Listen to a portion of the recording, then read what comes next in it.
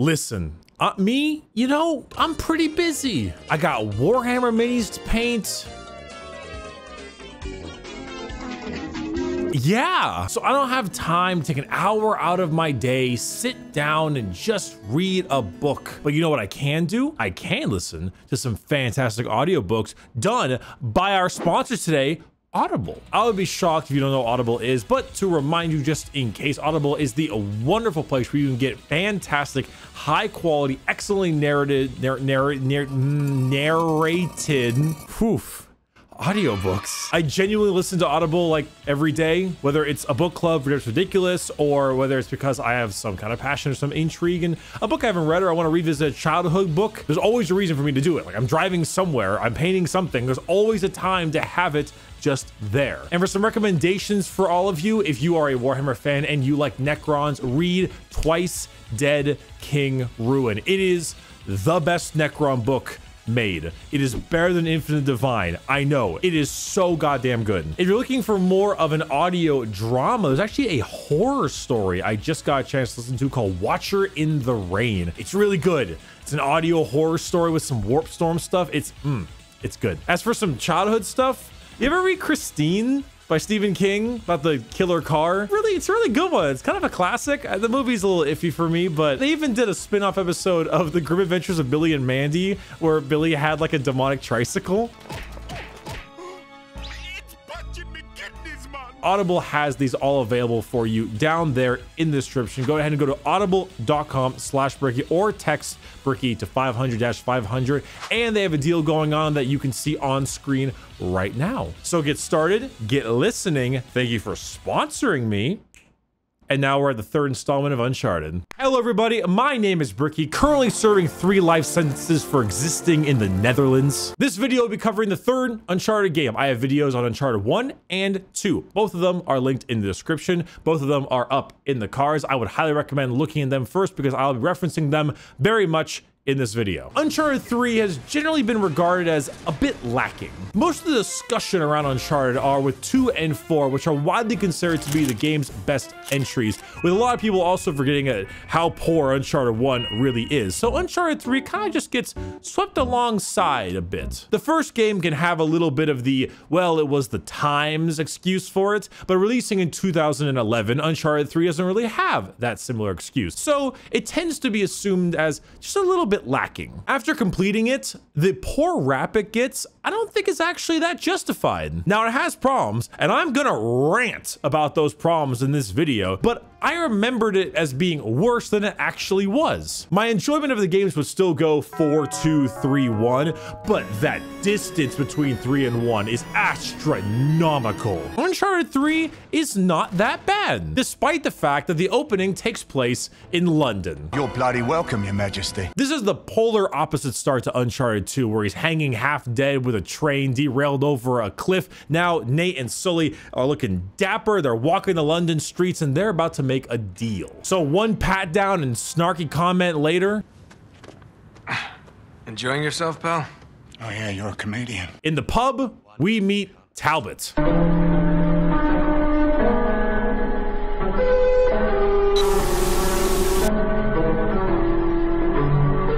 I want you to remember that name. I want you to remember that face, Talbot. He has for us an entire briefcase full of dosh in exchange for that ring that Nathan Drake has been carrying around on his neck for the last 2 games, whatever. Sir Francis Drake's ring. A verification from Talbot ensures it's real, but the money is false. That's some fake bullshit right there. So this prompts an average Friday night in a London pub and haymakers thrown everywhere. This is the melee combat tutorial of the game. Suffice it to say, Uncharted 3 wanted to have a bigger emphasis on melee combat. In the prior games, it was generally mash square, mash square, mash square, mash square until the guy died and then you took his gun or whatever. Now it's mash square until they grab you, then mash circle, then mash square, then they might try to kick you and you press triangle, then you mash square again, then maybe another triangle, a little bit more square, and you're done. You can also throw guys into each other using circle, but that's about the end of the melee combat. That is the depth of the melee combat design. It is mashing square with a few button prompts, and honestly, it's not utilized too often.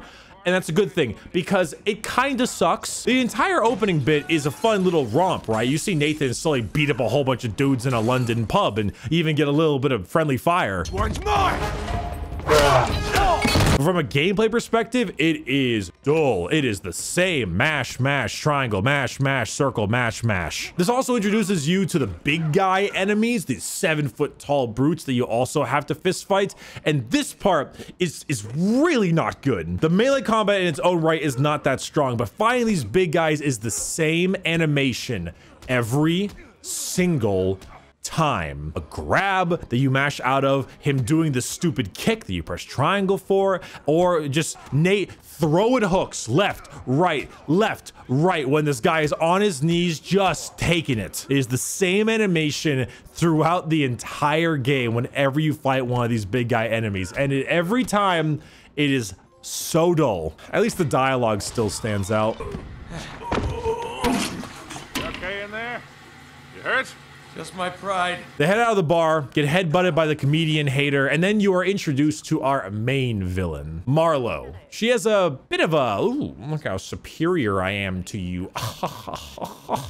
You got a villainous way about her, but she's not as really violent as the other two. She's certainly no Lazarevich, and she's not guy from first game. I'm forgetting his name. I made a video on this like weeks ago. But with her fancy getup and the umbrella and her little knife thing, there's a lot of showboating and stuff. All she does is take the ring and that's it. And our characters, they live happily ever after. Oh no. Oh. Shut up!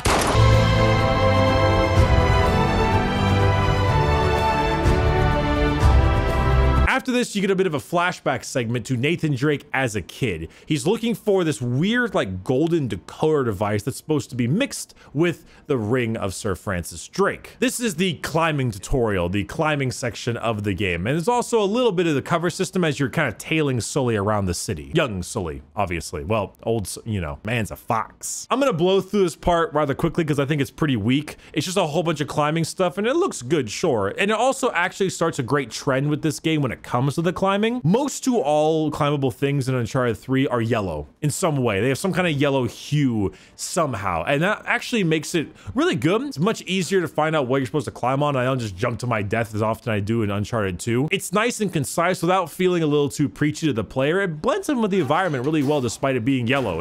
It's good, but I mean, you're tailing Sully. Has a video game ever done tailing a target actually really well, where it's exciting and enjoyable, where you're staying stealth away from a person and watching them walk around and do things? I can't think of one. And Nathan's dialogue is the most generic bullshit. It is so dull. Now where did he go? Where is he going? Now what's he doing? I gotta get that wallet. I gotta find a way to get that wallet. It's right there in his pocket. Now's my chance. But weirdly enough, the moment you get into cutscenes with Nathan, young Nathan, he acts like Nathan. Fine. Maybe we'll just call the police. Go ahead. Of course, they might wonder why a middle-aged tourist is following young boys down alleyways. You are a crafty little beggar, aren't you? A failed attempt to get the decoder later, and Marlo and Sully just kind of show up. I guess they're working together, younger variants, of course, and just new partners. Marlo gives the kid a good psh, and then he runs away. This chase sequence is kind of fun. All the job is just to run in a very specific direction. It's not very challenging anyway, but it's kind of looks cool as you're running away from all these different kinds of agents. And it isn't until they start shooting at you that Sully kind of gets involved and thinks, oh my God, they're shooting at this kid. All right, I gotta put a stop to this. Then you meet like one of the weirdest henchmen in these games. You all right? What are you shaking for? Just close your eyes. This won't hurt a bit. Right! Sully saves and the two of them escape, and then they kind of form this little partnership kind of thing. Sully and Nathan, obviously Marlo's pissed, but he doesn't care. He's like, I'm done with that job, whatever. The thing is that Nathan has the ring, but Marlo has the decoder. Why did it take 15 to 20 years for this to be brought back up again? I don't really know why. It's kind of strange, but Napwis. We get some reused comedic timing, just like in Uncharted 2. I mean, what could possibly go wrong?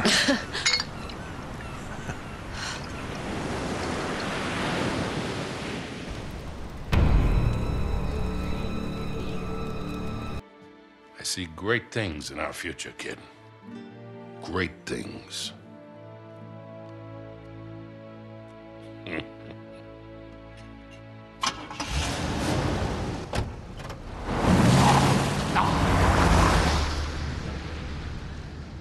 And they're gone. All right, lads?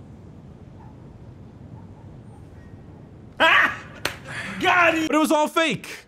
Well, the punching wasn't. The hitting was very, very real, but it was all ploy. This gentleman right here is Charlie Cutter, my beloved. He was in on the whole thing, and as you'll notice from the footage prior, the occasional times he accidentally hits his own buddies were very obviously intentional. And in reality, the money was very much real, but Nathan was planning on swapping a fake ring for the real one during the scuffle, and so now they can take the real ring and follow Talbot and Marlowe back to their hideout, get the decoder, and continue working on whatever Sir Francis Drake was going with. And guess who we brought along? Our good friend Chloe. This part of the game is the best part of Uncharted 3 for me. Act 1, at least in terms of characters and story, it is the best part of Uncharted 3. And a lot of it is thanks to Charlie Cutter, my beloved. Charlie is just... he's such a fantastic addition to this game. He keeps up with Nate all the time, and he seems like genuinely interested in finding this treasure, just like Nate. He seems like intelligently, surprisingly on his level as well, which is rare because Nathan is like the guy for this. He has very similar snarky dialogue. He's a constant wise ass. He also does that thing that I notice a lot of British people do, where they interrupt you a whole lot with a little bits of input, like not actually trying to interrupt you, but constantly just like filling in little spaces with their comments. It's really good. God, do you know what this is? It's a book, mate. There's a lot of them in here. It's a library. It's not just any book, wise ass. Belonged to T.E. Lawrence. You know, Lawrence of Arabia. Yes, I know, yes. Which is even crazier because he's played by the same gentleman who played Lazarevich in the second game. You look at their faces, you can kind of see the similarity, but wow, what a role change. They even do some interesting things with his character, like setting up a major fear he has. He's very claustrophobic, and they show it very early on. Can we hurry it along, please, mate? All right back there? Yeah, you know, just not keen on the old tight spaces, that's all. Oh, thank God for that. Every time he's on screen, we're back to Uncharted 2 levels of enjoyable. So the gang follows Marlowe. You do a little puzzle involving like tires and headlights, which I think was kind of fun. You start a little bit of stealth combat. This is mainly the stealth tutorial section of the game. And you eventually find this massive underground hidden lair full of stuff back from Drake's time. Marlowe and Tyler realize the ring is fake. You kill some dudes. You get a cool map that Drake was hiding, and you kill a whole shitload of dudes on the way out of the underground tunnel. Remember the Nate should be dead thing I mentioned in Uncharted 2? Look at the scene. They should be fucking dead. There's a lot fewer in this game, luckily. I actually think they've toned down that a tad, but this one, boy.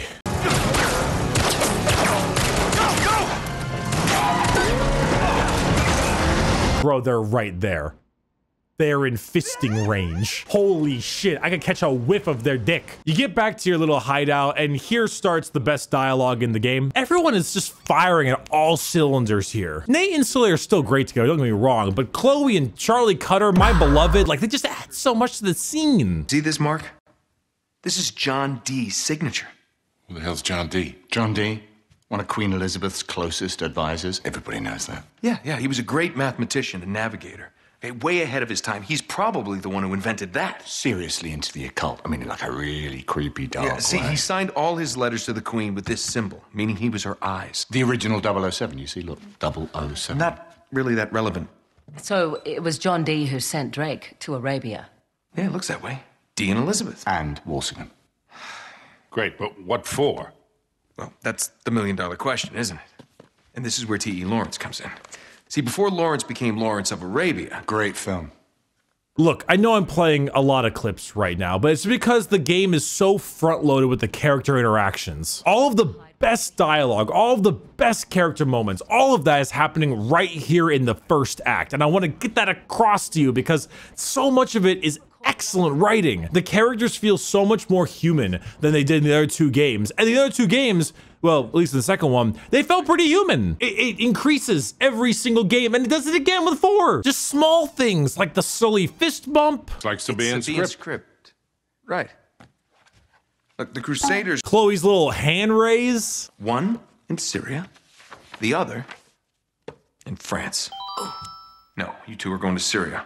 We're heading to France. It's so authentic, and it just keeps getting more authentic. I think this is a solid reason why the Uncharted games have been so darn popular. These are people that do insane things, ridiculous stunts, life-threatening injuries, things they should not be alive. None of them should be alive, to be perfectly honest. But they're treated just straight. They're treated like people. A whole group of people doing things that no one on Earth could survive, and yet they still feel like people. This is where our overall quest arrives. El Dorado, Shambhala. Now we have the Atlantis of the Sands, also known as Ubar, Iram of the Pillars, or the City of Brass. A mystical city in the middle of the Rub al Khali Desert, 400 miles long. And we need a medallion from France and Syria in order to find the location in this giant desert. So Nathan and Sully go to France, Charlie and Chloe go to Syria, and once again for the third game, we have Charlie and Nathan in a jungle area, but it doesn't last very long. The dialogue is once again really good. He has a great comment on a car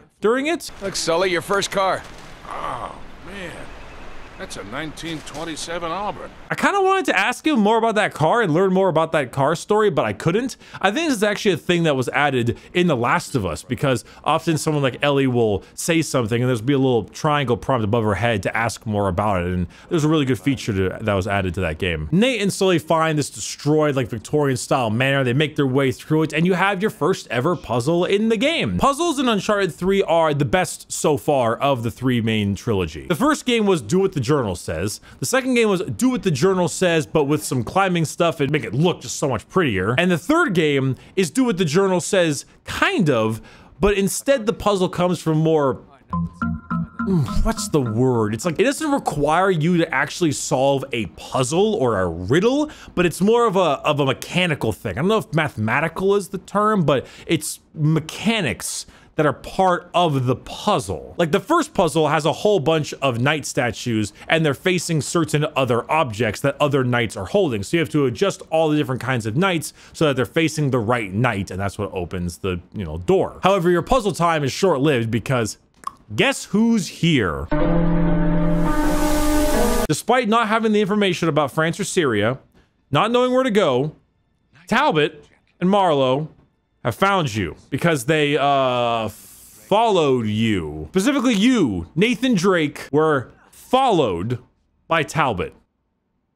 Interesting. This is the point where you get a little bit more combat, and wow, they call me Dean Kamen, creator of the Segway. Speaking of combat, let's talk about Uncharted 3's combat. I played Uncharted 3 on hard, just like I did Uncharted 2, and I had a lot to say about the combat encounters of Uncharted 2. Now, Uncharted 3 might be just an easier game in general. That's certainly possible, but I died a fraction of the amount in Uncharted 3 than I did in the second game. Could it be easier? Sure. But it just mainly felt like less bullshit. Like, sure, I could still be lasered easily and die very fast, especially from a long distance. The time to kill seemed the same, the health regen seemed the same, but there were just certain little attributes here and there that just made it feel a bit better. And there weren't certain sections that were just ridiculous to deal with, like the monastery or the Guardians in Uncharted 2. The first thing I noticed was that the gun sounds are a lot louder. Like, they're a lot louder. Doesn't really have anything to do with the gameplay, but holy shit. They also added a little mechanic that when a grenade is thrown your way, there's a little skill check line next to it. And if you press triangle when it hits the white part of it, you'll actually throw the grenade back. This is really nice and definitely contributes to the feeling easier part, because while there is still a skill part of that, you need to make sure you throw the grenade at the right time, like there's still a timing part of it. At least it doesn't make you force out of cover every single time a grenade comes your way, like in Uncharted 2, in which you were then lasered to death immediately after leaving. There are also a few neat things to go along with the upgraded melee system. Like one time I pulled a guy's pin on his grenade and kicked him away.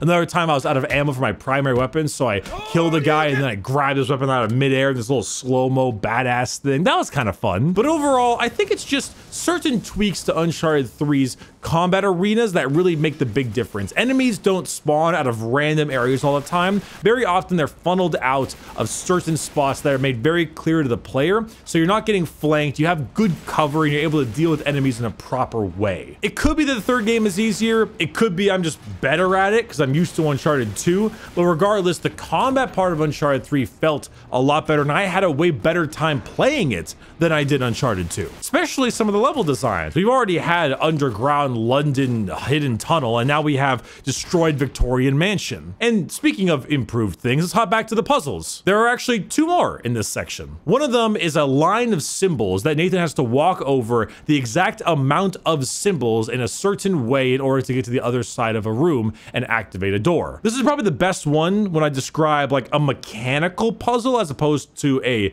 puzzle, because it's very obvious what you gotta do. You walk on that many tiles before you go to the next tile, and you keep going and going and going. So you just need to find the correct pathway on the tiles in order to make your way there. It's more just critical thinking, like mechanically, than it is figuring out a mystery. And I think that's actually a pretty good way to go about it. A long time ago, I played Danganronpa, which was surprisingly good considering I don't like anime very much. Monkey to Luffy. But one of my biggest gripes with the gameplay is often I would come to a different conclusion on how something happened than the game would. And it's not that my answer was wrong, it's that the game's answer was more right, so to speak. It led to some aggravating moments, and I think they avoided that pretty well in Uncharted by making the solution more mechanical than actually some kind of like big brain thinky moment. And the final is a picture matching puzzle where you go ahead and move different symbols around a big board that you can see what other symbols are adjacent to it using your torch in various spots of the room. Some are grayed out and some have other kinds of hints, so you can kind of put the pieces together on your own way. So far, all the puzzles are better, way better, but unfortunately, someone's here to ruin the mood. He takes the medallion from you, and just as he does so, the room fills with enormous American, average-sized Australian spiders, in which he happens to be the one carrying the torch, and he happens to just not seem like he gives a shit, gets the medallion as one of his comrades just dies, and bails.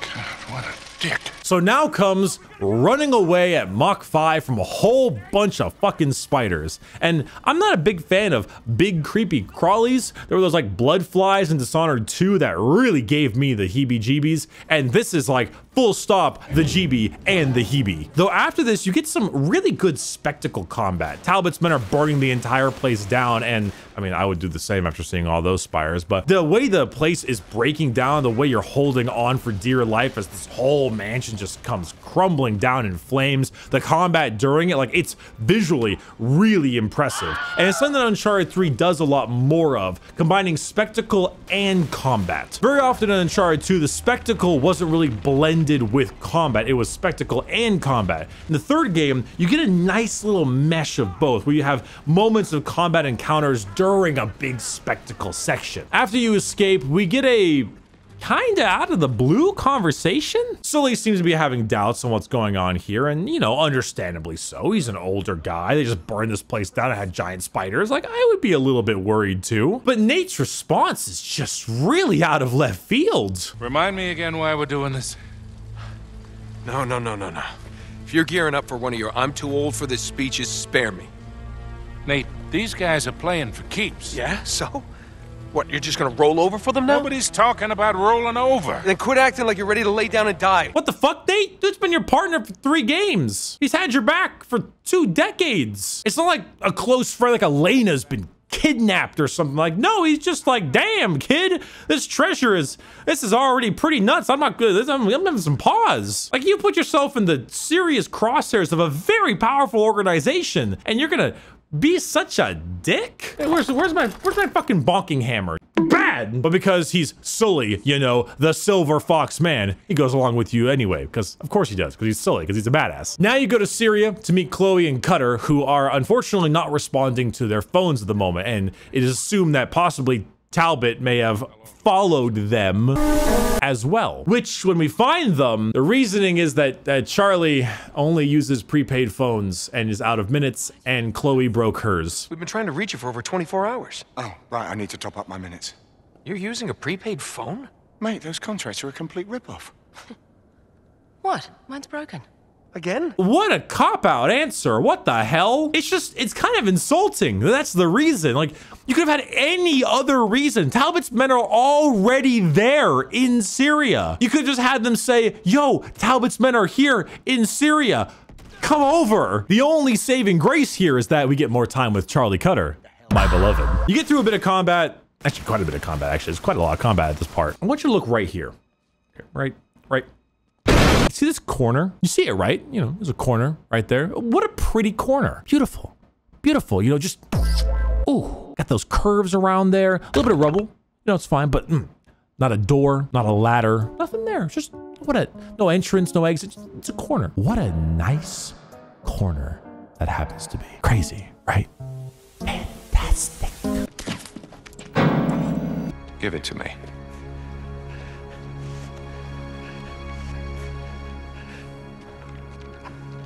Good. Now the journal.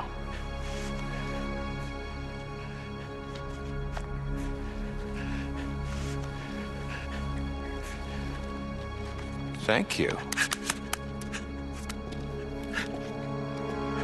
Don't trust Drake. Shit.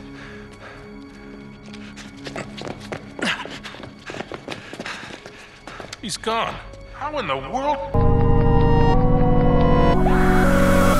So I know I've been alluding to something being up with Talbot a little bit, but this is the part in the game that really turns your sus meter to max. This man has a hallucinogenic mind control dart and arrived out of nowhere and disappeared out of nowhere, and the game even calls attention to it.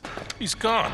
How in the world? And Charlie, my beloved, not doing great. No one's touching you, Charlie. What the hell was in that dart? Your face is peeling off. This next part is both great and terrible. Charlie's claustrophobia is at full stop here because he's tripping fucking balls. I don't know how many of you have ever had a panic attack. I've had a panic attack before.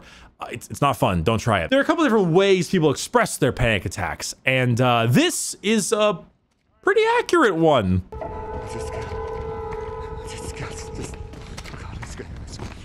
It's closing. It's closing, and I just stop it.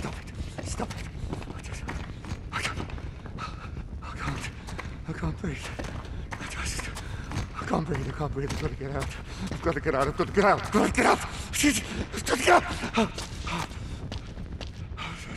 Calm down, all right?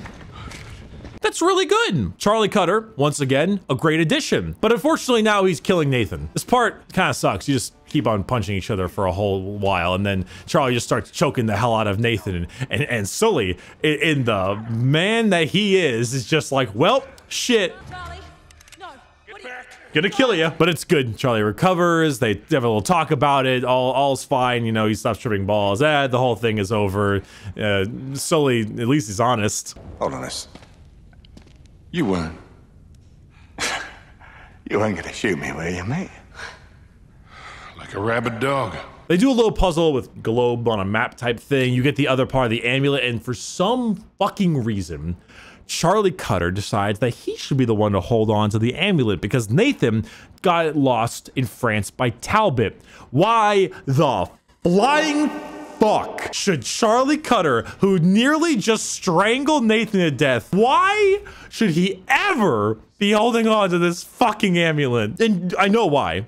Because Charlie has to lose the amulet. Because Talbot needs to take the amulet. Because of course that's what happens. Because immediately afterwards, you run into the man, Talbot. There he is. 4 on 4. We seem to be evenly matched, says Talbot. Yeah, I think you might have the upper hand. You got assault weapons, you know. Those things fire pretty fast, in fact. Really fast. But it doesn't matter because Charlie is, well, you know, he ain't doing hot. But Charlie Cutter, my beloved, does the unthinkable. Now drop your guns. Why don't you go, Cutter, shoot him? No. Wait. Just stop. Okay?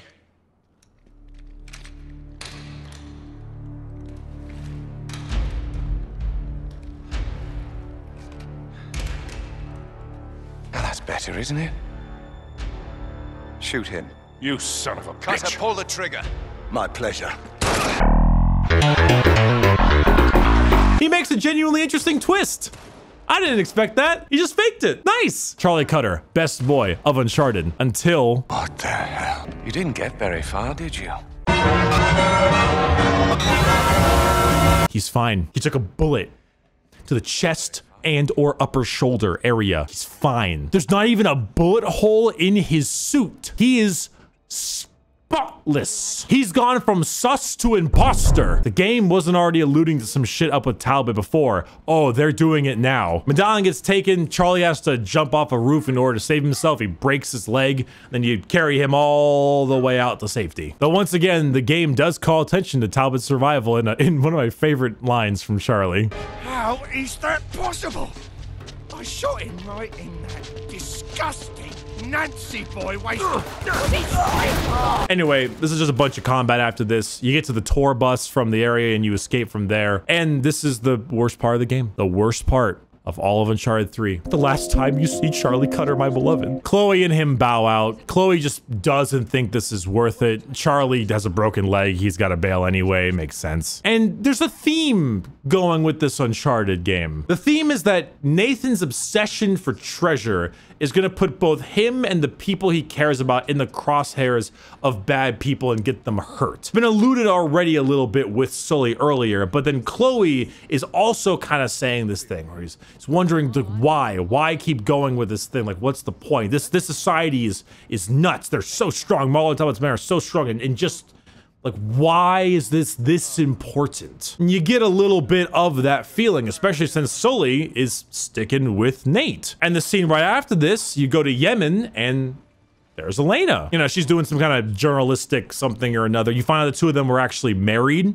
for a bit. Ballsy move there on the Naughty Dog, but hey, that's what it was. They have some discussion about it. You can tell that they're still kind of friends and all that, but it's got a little bit of tension there that you're not fully sure how to deal with. But she brings it up, keeps asking like, why this obsession with this hunting? It's alluding that old man Sully might be biting the bullet from something like this. Nathan keep going and going and going with this treasure hunting thing.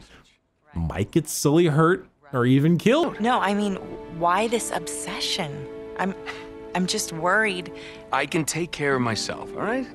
I'm not talking about you. What, Sully? He would go to the ends of the earth for you, Nate. Just don't ask him to.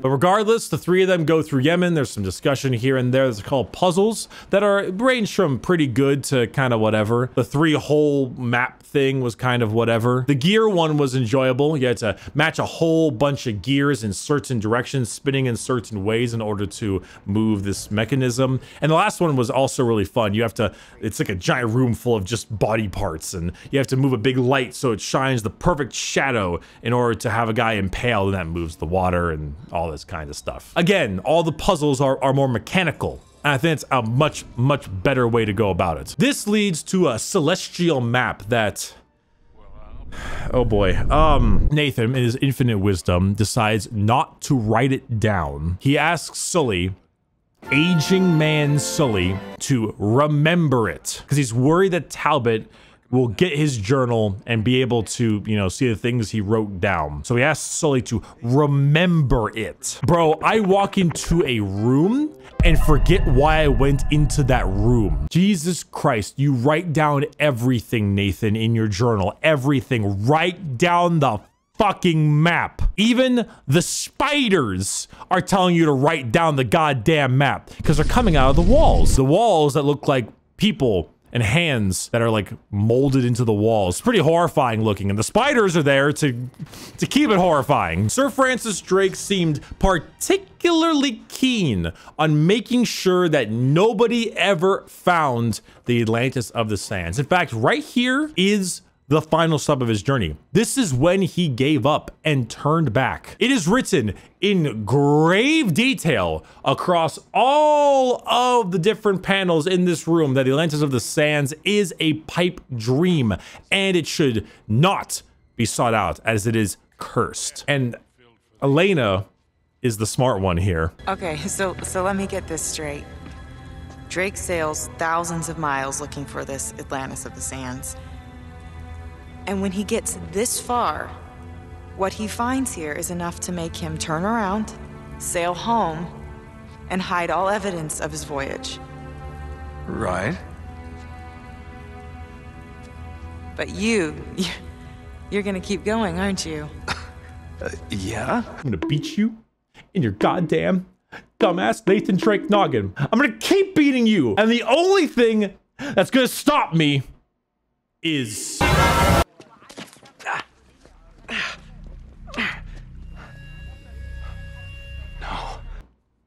Now it's your turn to trip balls. This sequence is probably a lot better in theory. You're really just running through the market while Talbot whispers in your ear and everything looks all wavy and stuff. And it goes on for 2 whole minutes, which might not seem like that long, but you know, I used to play League of Legends. Morgana's stunned with 3 seconds and everyone was basically dead by old age by that time that thing wore off. So, you know, 2 minutes, it's pretty long. What's actually happening is you're being interrogated by Marlowe and Talbot. You've told them everything. Literally everything during this period of time, and you told them that Sully happens to know where the star chart is because he memorizes it, because of course that's what they had to do, because they had to get Sully and put Sully in danger. I hate plot things like this, but what? It's fine. Marlowe does the usual I know everything about you villain kind of thing, even alluding to the idea that Drake might not actually be his last name. And Nathan loses a game of chess, naturally flips the table, and chases down Talbot through the streets. It's a visually fun chase. I guess it's kind of funny. There's something particularly exciting about it. You get a little bit of combat near the end, and then you get hit in the face by a giant piece of wood and immediately transition to being held captive. Which, again, Uncharted, your transitions they're a little fast. You gotta let it marinate. So we're pretty far into this video, but we're only about halfway to 60% through the game. That's because a lot of the meat and potatoes and character stuff all happens in the first half of Uncharted 3. The second half is a lot lighter on that, and in my opinion, to its detriment. This is mainly because it's the major sin that every Uncharted game commits. When Nathan is alone, the game is less interesting. And for a long while, Nathan's going to be alone as he's here with some friendly pirates. Look, you can torture me all you want. Okay. It was at this moment that Nathan knew he fucked up. After an extended punching section, again with the terrible melee combat, you realize that you are actually in a ship graveyard, and it's a really good looking area. Visually, it's phenomenal. The climbing here is intense and exciting. The combat here is interesting. You can dive underwater and use the water as a way to go around enemies with a bunch of various floating platforms, kind of just buoying a bit in the water. It's really impressive looking visually, and it's fun from a gameplay perspective too. Great combat arenas, some of the best combat arenas in the games. But the problem is that Uncharted's combat is, sure, it's a bit above average, but a 6 out of 10 is still above average. The game's combat is never anything particularly outstanding, and it's held up by its spectacle and its story and characters. But here, it feels like a side mission. It feels like filler. You just happen to be taken to this pirate area, and they say that they have Sully, and so your mission is to go rescue Sully because he's the only one who knows about the chart, and you know, he's also your friend and all that kind of stuff, but still. So for the next good period of time, you get nothing but combat, and above average combat is above average, but it's not enough to sell me on this part of the game. In fact, I was actually doing a little bit of research on this game because I know that Uncharted 3 was kind of the one that everyone's a little bit iffy on, and it seems that they split their team up when Uncharted 3 was in development, one for that game and one for The Last of Us. And Last of Us, in my opinion, is better than all the Uncharted games because I just think that game is nearly a masterpiece. But Uncharted 3 apparently struggled a bit during development because of that. I heard a rumor, and this is just a rumor, I'm not quite sure if it's true or not, I can't confirm it myself, that the game's gameplay segments and visuals and areas were done prior to it having a story, which is a rumor that I kind of would believe because it feels like you're going to a lot of these various interesting, sure, but various locales, and they need a reason for you to go there. The Syrian Museum, oh, they didn't charge their phones. This crazy pirate ship graveyard, oh, they took Sully and he remembered the map. And it continues from there. Again, I was impressed by this area, both gameplay and visually, but it feels like filler. Especially when you realize that they never had Sully, which, you know, it makes sense. I lied. I'm a pirate. Nathan shoots Mr. Pirate, blows a giant hole in the bottom deck of the ship, and the entire thing begins to sink because tiny little things like that just sink everything. I don't know if a fragmentation grenade like that would blow a hole so big into the ship where the entire fucking thing begins to sink, but hey, Napwis. This whole next section's pretty great. It's a sideways ship. You're climbing on stuff. You get this great visual of the huge wall of water as you're hanging off a chandelier. That's crazy looking. hell, Habibi.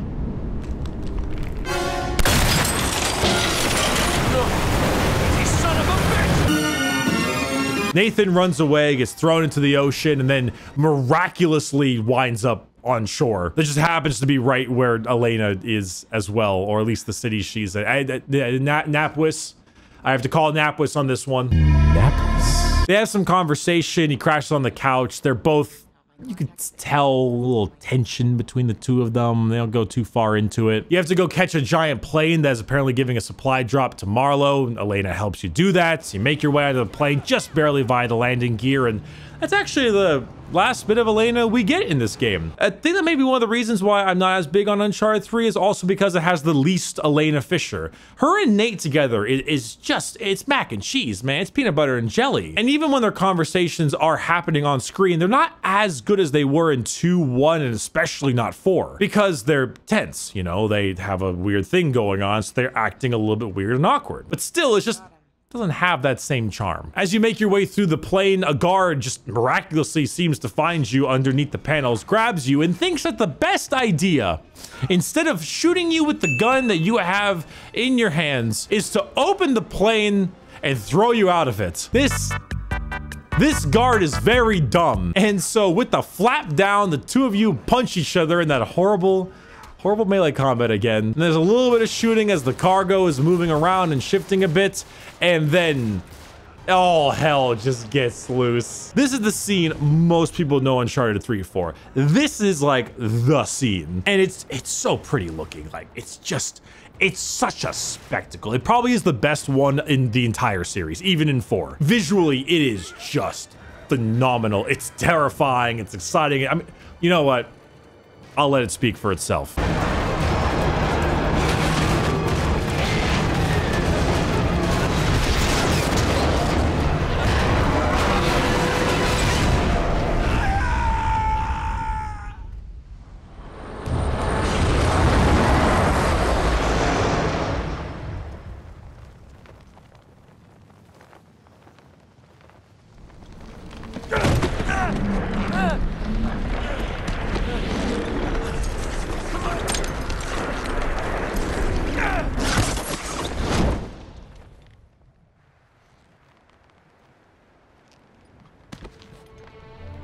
God.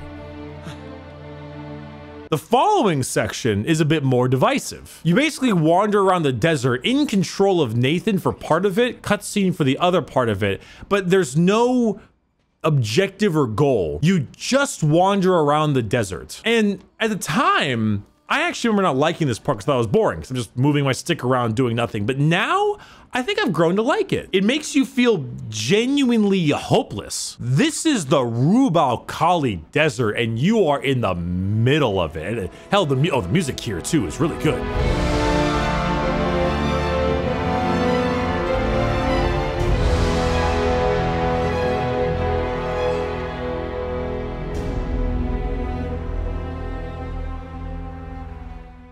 And it just keeps getting worse and worse. You wander and wander in the day and the night. You start seeing mirages. You begin hallucinating. They even have some voiceover with Marlowe that I think is actually I really like it. I really, really like it. It feels like a finality. Come in under the shadow of this red rock, and I will show you something different. From either your shadow at morning striding behind you, or your shadow at evening rising to meet you. I will show you fear in a handful of dust. I genuinely enjoyed this part. The gameplay is boring, but that's the point. The gameplay is supposed to feel hopeless and like there's nothing you can do because it's hopeless.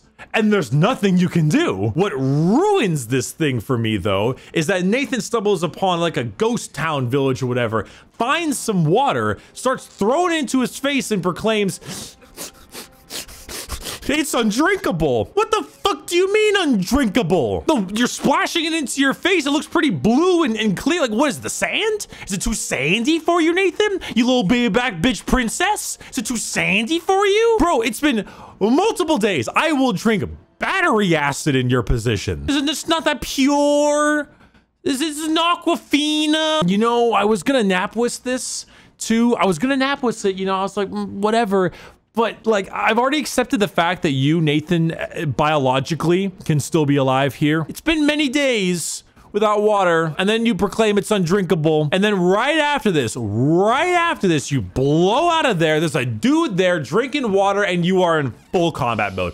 Full combat mode. You are fist fighting goons. You shouldn't be able to lift up a bag of quarters. Nathan, you are dehydrated and malnourished. You should be barely able to fucking move your legs. And even then, when you finish the combat encounter, there is no cutscene, there is no prompt for you to drink any fucking water. He doesn't drink any fucking water. He just killed a bunch of people. They have canteens. The guy was drinking it. Why doesn't he drink the water like stupid? You know, as far as story nitpicks go, this isn't like the biggest one, but it's just so fucking dumb.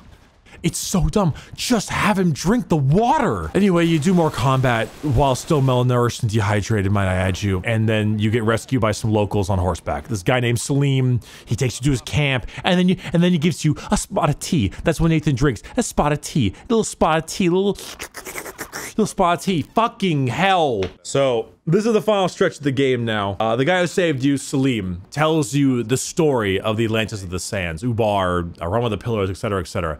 That there's an old king, King Solomon, and he commanded the power of the Jinn. The Jinn are demons, apparently born of smokeless fire.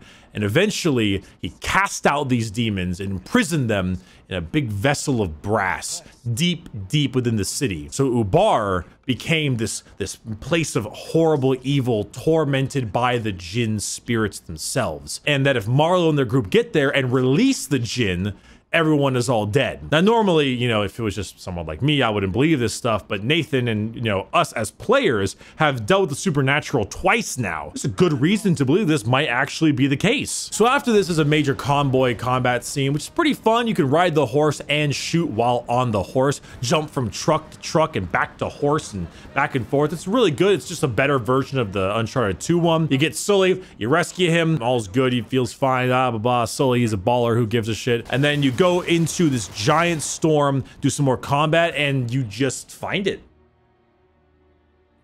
You just find it. You and Salim get kind of split up, but you find the entrance. There it is.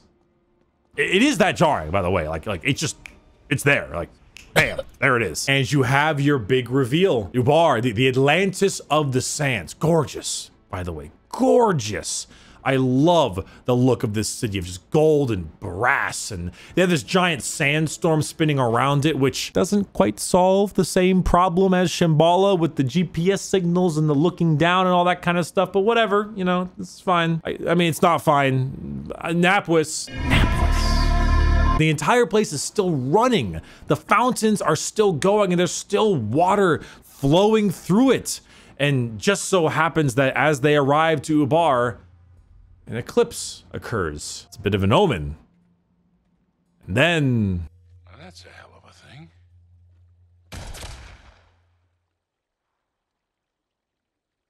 What? No.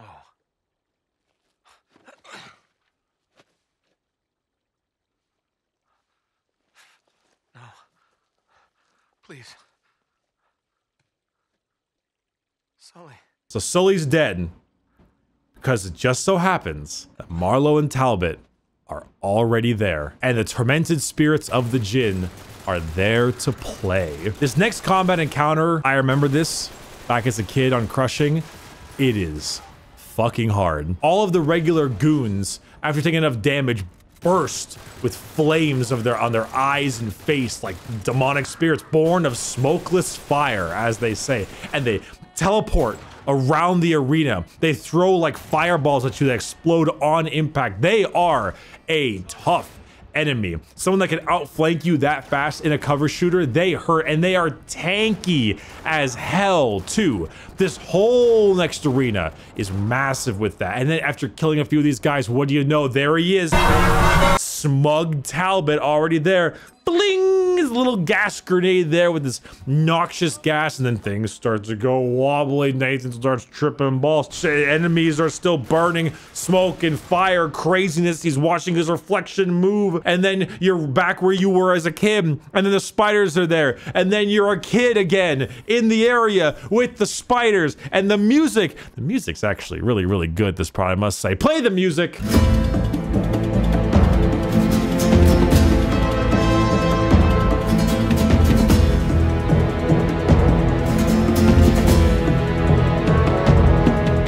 And then you find Sully. What? Turns out the water in the area is tainted, and that when Nathan took a drink of it, he actually gave himself this kind of hallucinogenic thing. There were no demons of smoke and fire. He was just tripping fucking balls and going mad. And when it finally wore off, there he is, and Sully gives him a good ow. But if the water is tainted like that, could be because of the djinn. But that's the reason why Marlowe and Talbot are there. They want the water. They want to control their enemies through fear. So now it's back into save the world mode, because it's not about finding the city anymore like it was with Lazarevich. It's now stop the enemy from having this incredibly powerful thing at their disposal. Go through some combat in the Atlantis of the Sands, lots of enemies and the like, and then you finally get to the actual part where they're raising up the djinn in the vessel of brass. There it is. There's the vessel. There it is. The djinn is supposed to be inside that. The two of you try to flank them, and it just so happens that just on time, Talbot is there to give Sully the what for. He's always there. Every time. The two of you end up in the water, and with literally like 3 little rocket shots from this tiny little underwater gun, blow up the entire crane system, and then start to crumble the entire goddamn city. They call attention to this a bit ago. God, the ceiling here. I'm surprised the whole place hasn't come crashing down yet. But, I mean, come on, 3 little rocket shots. The entire goddamn city starts to crumble. In the second game, you burn down the tree of life. Nathan, you burn down the tree of life. Like, that makes more sense. This one, it's pew, pew, pew, and then the whole place starts coming down. From here, it's a mad dash to get out of the place. You know, the djinn is no longer a factor. They didn't get up. All's good. You're running out. They got some combat stuff. You run into Talbot and Marlowe, and then things start breaking, and Marlowe is stuck in this big old thing at quicksand, and they have the usual, like, hey, you can't just leave her to die. And then Sully's like, hell he can't! What a badass. Nathan, you know, he's the hero. He's gotta be a likable guy. He tries to save her, doesn't quite do it, and she, like the Wicked Witch of the West, just and Talbot is well, he's none too pleased. No! This is all spectacle at this point. The place is coming down like crazy. You're running away more and more, and then you get your final boss fight against Talbot, which is just a quick time event. It is just awful, terrible melee combat that's been throughout the entire game, just with more button prompts. That's actually it. This is the worst boss fight of all the games. Worse than 1. Because at least in the first one, you can shoot guys. And in the second one, it's not good either, but you still shoot and have an arena. This is just triangle, square, triangle, square, triangle, square, circle. You have your little scuffle, you fall down, and then Nathan, holding onto the ledge, shoots Talbot dead. And then Talbot falls down, and then you and Sully run your way out of there. Sully has a good point with the 3 goddamn bullets. 3 goddamn bullets? Calling attention to it doesn't absolve you of the weirdness that was those 3 rockets destroying an entire city, but whatever. Salim arrives, grabs you, you all leave, and that's that. Now, let's talk a little bit. Now, if you have not played Uncharted 3, probably wondering to yourself, Bricky, all this Talbot stuff, these Talbot memes, face, the everything, the weirdness about him, right? Like, the game was hyping up for a Talbot reveal. The way he can take that bullet, the way he's just always in the right place, he's following you, his weird mind control dart, that kind of stuff, right? When I was playing Uncharted 3, I was like, okay, This is weird. This guy is weird. Maybe he is one of the escaped Jinn and he's trying to find a way to release his kin. Or he has like the sway of it, or he already knows about it. He's actually utilizing Marlowe to get his own gain. He's like an ancestor of his like that, right? Talbot's superpower is bad writing. No! There is none of this. They don't tell you a thing. Nothing. Zero. How he followed you to France? He must have just followed you. How he took a bullet to the arm? We don't know. Why? I don't know. How do you survive? I don't know. Why was there no bullet hole? I don't know. They don't tell you. It's never answered. There is no answer. There's nothing. How did he arrive from that little corner and then leave? The game called attention to it multiple times. The game has called attention to the weird shit Talbot's doing, and there is no explanation. Nothing. He's just a guy. Remember what Napwis means. Nitpicks are problems when I say so. I'm saying so. Uncharted 3 is a good game. I like it. It doesn't deserve the bad rap it gets, but it is an unfinished one, and it feels unfinished. That ending cutscene fight with him, the punching one, is not very good. It feels bad. It feels unfinished. A lot of the areas, like that filler section with the boat, also feels that way. There are a lot of parts of Uncharted 3 that feel unfinished because half the team went to go work on The Last of Us. So I don't think that there is some kind of theory about Talbot. I just think they didn't write him properly. I just think they just forgot to write a reason for all these kinds of things, or they couldn't, or they didn't have the time, or who knows why. The point being is that there is no good end to his mystery. He is just a henchman. I got out of my system. Sully, Nate, and Elena meet up back in Yemen. Sully has a very good conversation with Nate. I think I'll play it, actually, like I did with Uncharted 2. Look, I had a lousy father, a lousy childhood. I hit 40, I figured I was never gonna have a son of my own. Hell, I never wanted one. What the hell do I know about raising a kid? Then you came barreling into my life. Look, you don't have to. No, listen, I do. I have made a lot of mistakes, kid. A lot. And, well, I am not a perfect man. You're not proposing, are you, Sully? I mean, I love you, but... Stop. Just stop being a wise ass for 1 second. How long you been carrying that around? Too long.